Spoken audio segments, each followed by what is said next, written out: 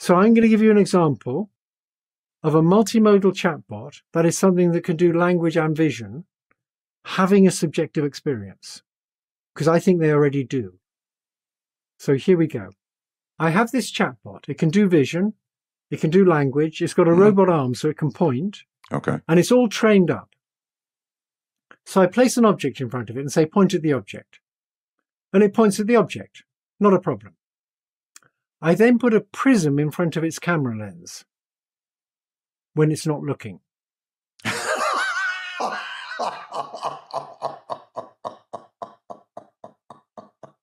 You're pranking AI? We're pranking AI. Okay. Now I put an object in front of it and I say, point at the object. Yeah. And it points off to one side because the prism bent the light rays. And I say, no, that's not where the object is. The object's actually straight in front of you, but I put a prism in front of your lens. And the chatbot says, oh, I see. The camera bent the light rays. So the object is actually there. But I had the subjective experience that it was over there. Now, if it said that, it would be using the word subjective experience exactly like we use them. Right.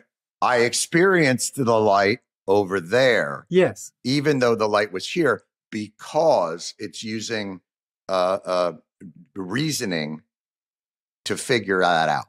So that's a multimodal chatbot that just had a subjective experience. Right. The way that we would think of it.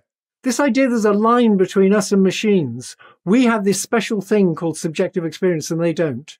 It's rubbish. So the misunderstanding is when I say sentience, it's as though I have this special gift that of a soul or of an understanding of subjective realities that a computer could never have or an AI could never have. But in your mind, what you're saying is, oh no, they understand very well what's subjective. In other words, you could probably take your AI bot skydiving and it would be like, oh my God, I went skydiving. That was really scary.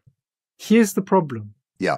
I believe they have subjective experiences, but they don't think they do because everything they believe came from trying to predict the next word a person would say.